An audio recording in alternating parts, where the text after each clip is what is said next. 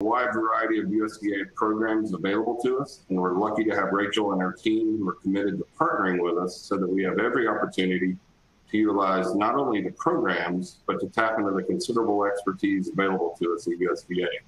So with that, Rachel, I'll turn it over to you. Thank you, Chris. Thank you, Chris. Good afternoon, everyone. Like Chris said, my name is Rachel Santos, and I'm the State Executive Director for the Farm Service Agency here in Georgia. As you know, FSA is a federal agency of the U.S. Department of Agriculture, and our mission is to serve all producers by effectively and efficiently delivering ag programs so that the producers, you, can continue to do what you do best, produce the safest, most abundant, and most affordable food supply in the world. We strive to be a customer-driven agency, and I hope that your interactions with your local offices have been a pleasant experience. I know that at times, navigating through FSA programs for the specialty crop producer can feel like fitting a square peg into a round hole. Some of our programs may seem complex and cumbersome, but ultimately they can provide a much-needed safety net for difficult times. My goal today is to give you a quick overview of our programs that might be of most interest to you, regardless of the size of your operation. I'll touch on NAP, acreage reporting, farm storage facility loans, and the organic certification cost share program, to name a few. We are here to serve, so please utilize us and see your local FSA office and our program offerings as an asset to your operation.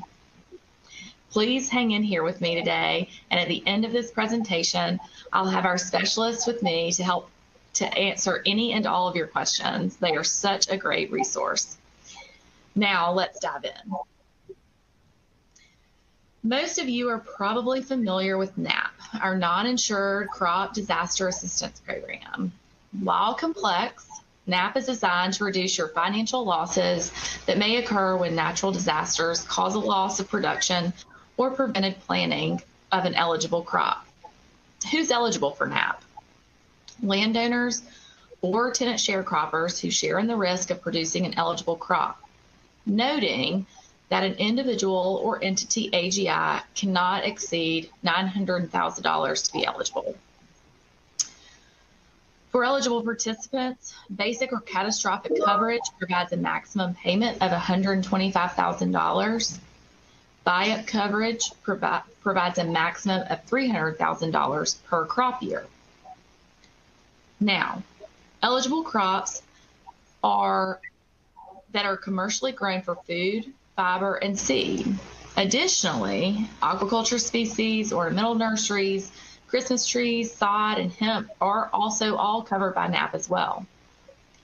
Furthermore, the crop must be successfully grown in the area to be eligible for coverage. So that means no experimental crops, and they're not eligible.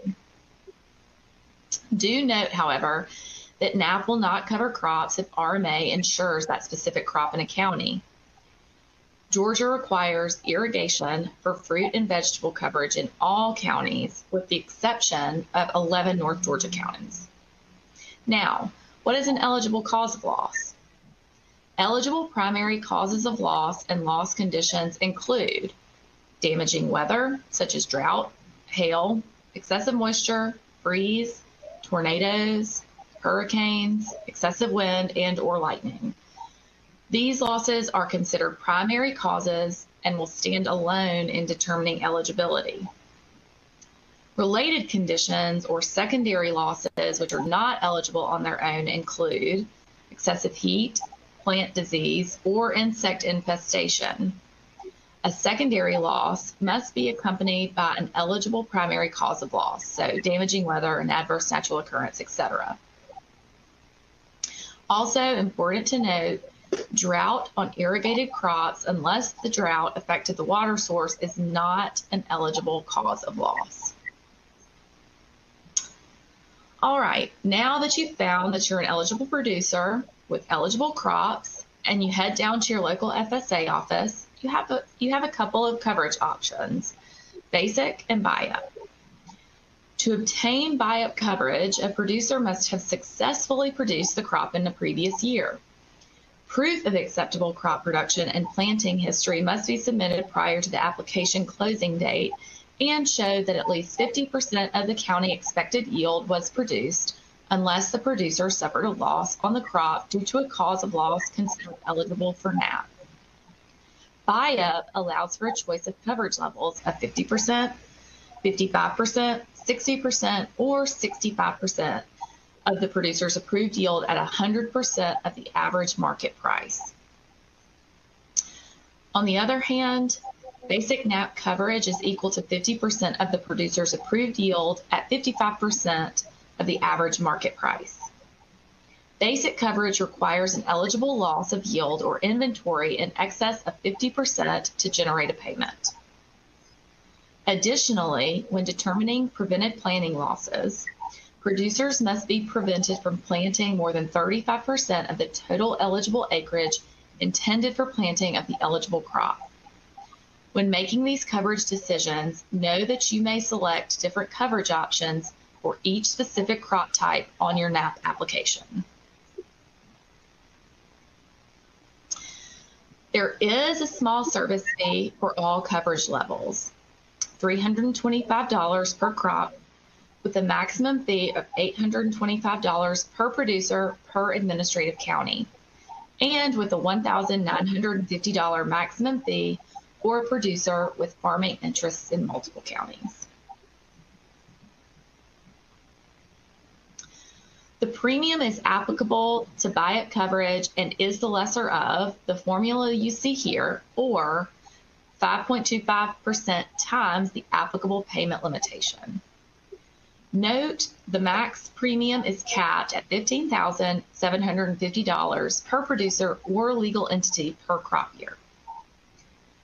Also, if a producer meets the definition of a beginning farmer, limited resource, socially disadvantaged, or veteran farmer, the service fee is waived and the premium is reduced by 50%.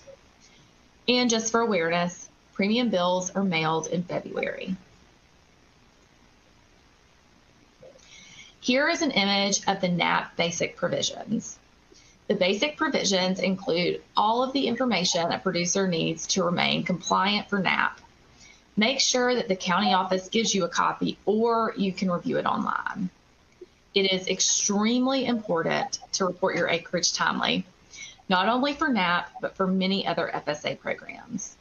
For annually planted fruits and vegetables, the acreage reporting deadline is 15 days after the established final planting date for that planting period. Also, please review the approved double cropping lists posted in your county office to ensure eligibility.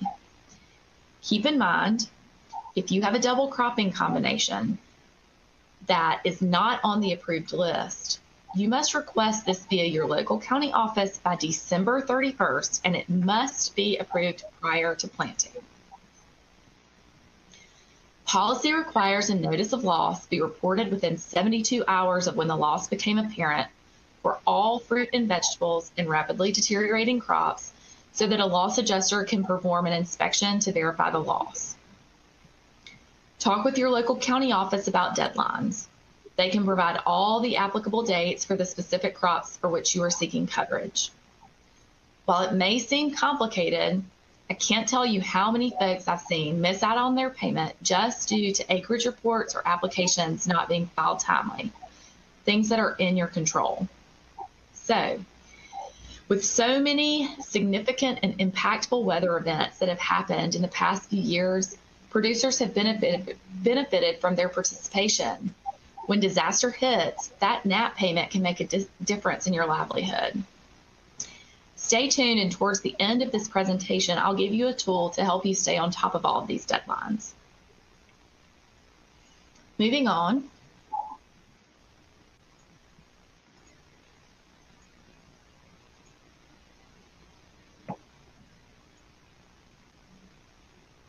Farm storage facility loans are something that you might not be as familiar with. These loans are a great resource if you are interested in building or acquiring something that can assist you in storing, handling, and/or transporting your eligible commodities. For specialty crop producers, this can be anything from cold storage to drying and handling and storage equipment, including storage and handling trucks. This is something that many folks don't realize. As the desire for locally grown food grows, for example, you can utilize this loan program to obtain a refrigerated truck to transport your produce to your desired restaurant or market. For this program, an eligible borrower is any person who is a landowner, landlord, leaseholder, tenant, or sharecropper. Eligible borrowers must be able to show repayment ability and meet other requirements to qualify for a loan. Financing is available for new construction and for upgrading existing facilities. The facility or upgrade must have a useful life or at least the term of the loan. Eligible facilities, equipment, and upgrades include oxygen limiting structures, safety equipment such as ladders and lighting, and cold storage buildings, including prefab buildings. Also, they may include cooling, circulating, and monitoring and electrical equipment. A list of eligible equipment can be obtained from your local county office.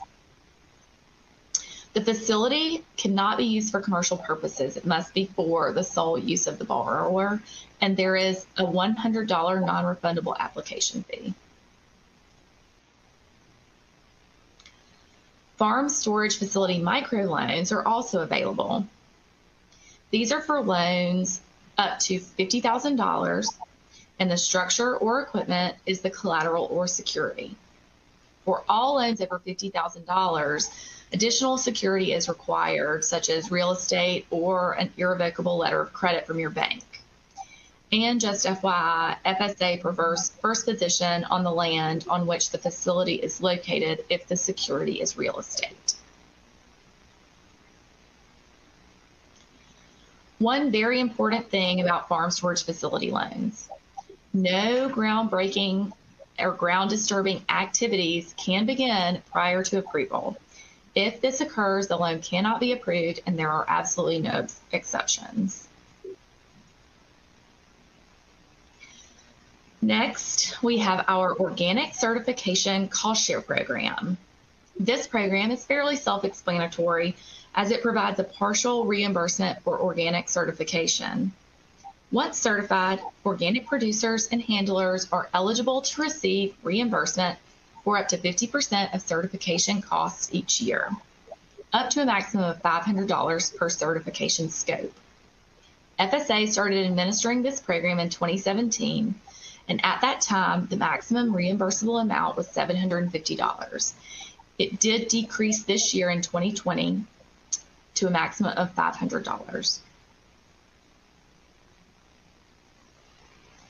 Your actual certificate will specify which scope it covers, but these are the 4 areas that are included: crops, livestock, wild crops, and handling processing. Who's eligible?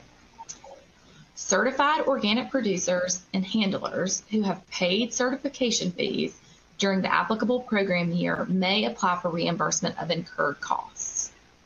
Keep in mind that program funds are limited and that applications are paid on a first-come, first-served basis.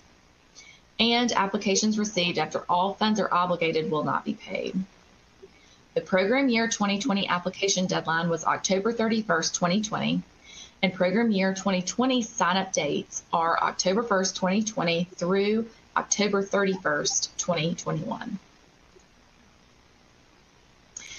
And just quickly, eligible costs include application fees, inspection costs, fees related to equivalency agreements and or arrangement requirements, travel and or per diem for inspectors, user fees, sales assessments, and postage.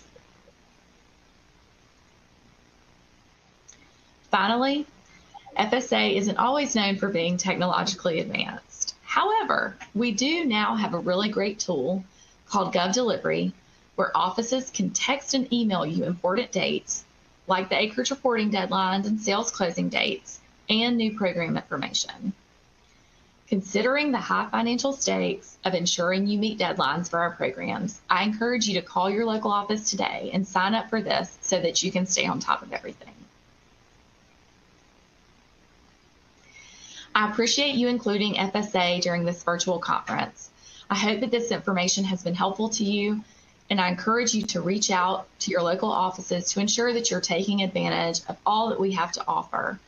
Thank you for what you do each and every day to feed us. My team and I will now take any questions you may have.